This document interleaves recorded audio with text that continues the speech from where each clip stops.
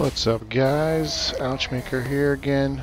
Just thought I'd throw a quick video together for the Man versus Machine. Brand new patch just came out for TF2. And that heavy that just high-fived me, probably high-fived him about 15 times during this match. But let's get to the action and see what happens during this new game mode. So this new game mode pretty much consists of about 6 different waves of robot enemies. I believe it's 6 waves. This particular wave you'll see is pretty much just robot scouts. Really had a blast with this new update. You see here mowing down scouts.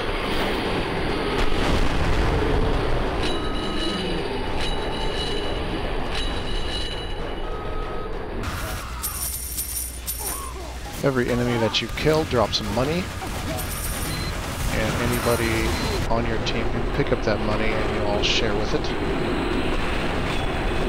And at the end of each round, you can take that money and purchase upgrades. At this particular time, I had 500 ammo, and I was firing faster, and armor penetration, or not armor penetration, bullet penetrations where I was shooting through enemies to hit the other enemies behind them.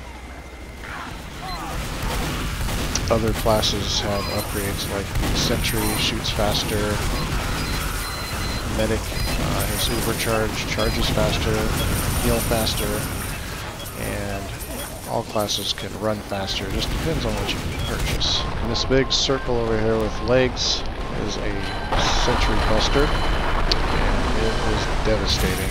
And it tries to seek out the engineer's buildings and blow it up. Luckily for the engineer, Pyro got in the way, and the engineer was able to pick up his stuff and move out of the way. Hey, how do I use my knockback rig? And the goal of the map is to prevent the robots from bringing a bomb to the capture point. There's a bomb there, and you see they will continuously try and pick it up to advance it.